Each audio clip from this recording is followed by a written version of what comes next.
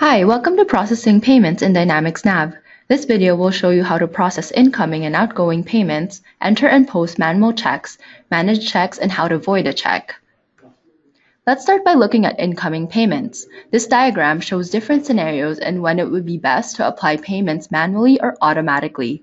The first question that we should ask is the payment initiated by us or by the customer? Then we should ask, do we enter the payment manually or can we use a file to import? If we enter it manually, then we can use the payment registration and the payment reconciliation function. Now with the payment registration, we will always apply manually.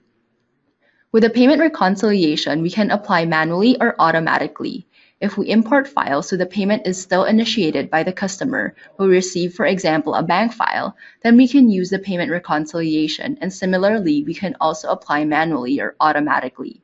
Now in some cases, it might be possible that we have to initiate the payment, such as with direct debit collections. So with direct debit collections, you will see that the system will always apply automatically. This is important for incoming payments, which are payments initiated by us or by the customer, and based on that, you can see the different functions that we can use in NAV. Now, if we do the same thing for outgoing payments, the first thing that we should determine is whether we should enter payments manually and ask if we have paid a vendor manually with a check or use the suggest vendor payments function. So if we enter manually, then there's a possibility to pay by file, by check, or by other. Other ways of paying vendors include a wire transfer, and then we can use the reconciliation journal. If we use the suggest vendor payments function, we can pay by file, by check, or by other. But that's something that we will then initiate by using the payment journal and later putting a posting on it. In this section, I'll be showing you how to enter and post manual checks. So I'm going to go into the payment journals, which can be found under the Finance section of Dynamics NAV. And then I'm going to select the bank WWB operating. I'm going to put in the posting date as February 16, 2018. For document type, I'm going to pick a payment. And then for document number, I'll put in 2000. The account type would be a vendor, and the account number would be vendor number 10,000, which is London Postmaster. And then I'm going to scroll to the right to put an amount of 500.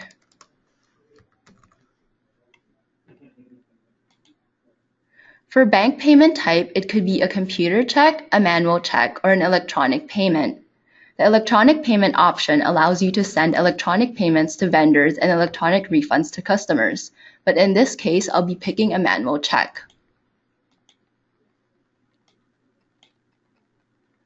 Then I'm going to click Apply Entries on the ribbon here. And then I'm going to click Set Applies to ID.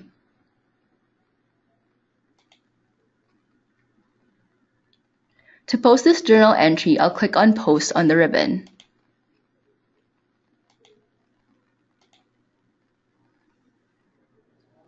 So if I go into Bank Accounts and then select WWB Operating, under the Navigate tab, I can click on Check Ledger Entries.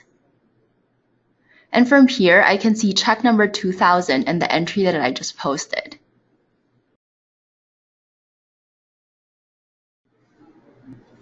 Another way to issue a check is by using the Suggest Vendor Payment function, which can be found by going into the Payment Journal. You can use this function to suggest various payments to vendors, such as payments that will be due soon or payments where a discount is available.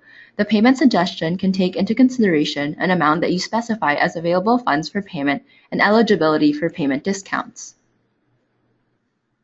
And then I'm going to go back into WWB Operating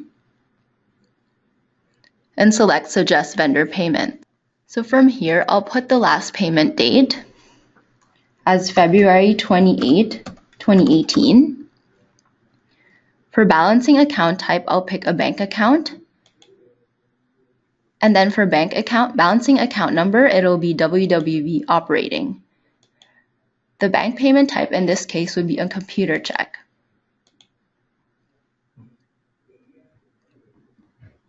So now the system will automatically create lines which would suggest to pay with computer checks.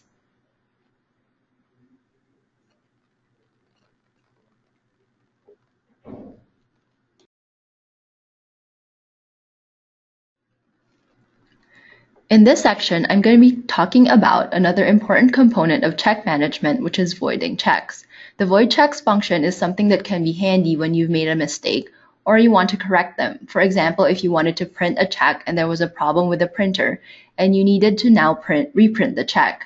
The best way to go about doing this is to void the check. I can void a single check or all checks, which means that the system will change the status of the check so that I can reprint it. There are two ways that you can go about voiding a check. The first one is from the payment journal. So I'm going to click on WWB operating. From here, we can see a listing of all the payment journals that was paid through a computer check. So I'm going to pick one. And in the top ribbon right here, I can click void check. Another scenario is you may need to void checks after payments are posted. For example, a manual check has been refused by the bank, so then I would need to void a check. But in this case, this is a financial void because payment has been posted. We would also like to reverse that already posted check entries, for example. So we can do that by going into WWB operating, which I'm now on. And then I'm going to search for the check ledger entries function.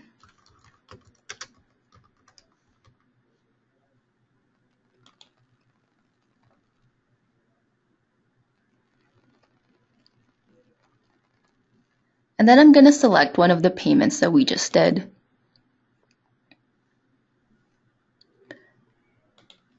I'm going to go into the Navigate tab and hit Void Check.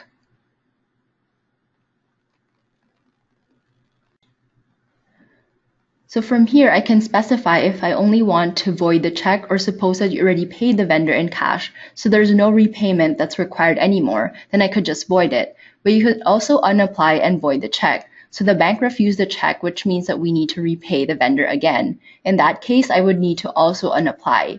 Doing this would reverse the financial transaction. And then I'm going to select yes. So this is how you can process payments, manage and void checks in Dynamics NAV. Thanks for watching.